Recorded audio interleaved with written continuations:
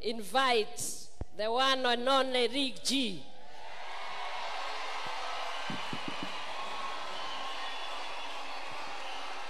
I can see the way my children are celebrating. Celebrate my husband better. This man you see, he's a great man. And I love him. And I'm not ashamed of it. If you love what you see, he stands beside me. And he's my #1 fan. And I celebrate you, my husband, the Riggy, His Excellency Deputy President Riggy Gachagua. Welcome. Asante sana. Please be seated.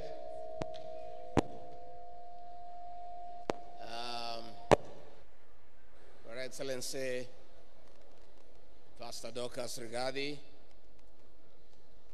Apostle David Owusu of Grace Arena Ministries, Your Excellency the Governor of Nakuru, Susan Kihika and your husband, members of Parliament present, House of Clergy, bishops, apostles, evangelists, prophets, and all worshippers present. God is good. And all the time. Nisalimieni kwa hewa. Bwana Yesu asifiwe. Bwana Yesu asifiwe. Amen. Wow. What a congregation. You know, I normally spend time with many people, mostly raising issues, complaining, unhappy, what is the way forward. But this afternoon, I'm so privileged and happy to have met a people that is a happy lot.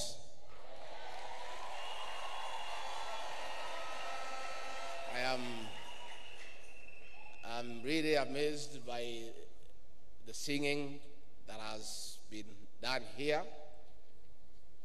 And I must admit, I have admired this equipment. The sound is very good.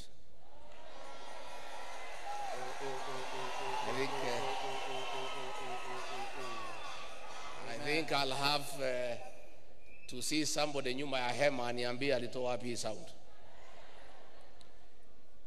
Apostle Owusu, I've listened to your sermon, and it's very enriching. I want to thank you. But two issues that I've taken home, many have taken, but two, that all of us, and I think me more, must start walking with the wise and stop hanging around with fools.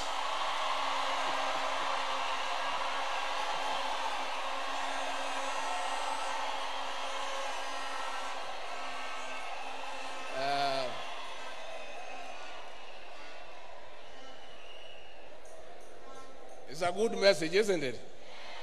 I've heard. And you'll see. Secondly, the good apostle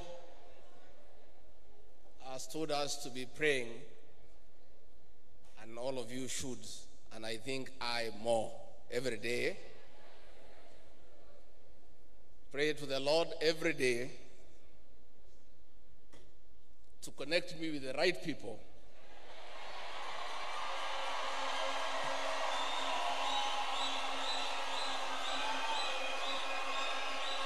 to help deliver my destiny.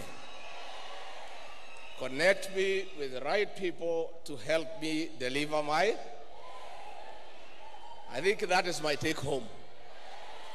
Otherwise, I want to say thank you very much.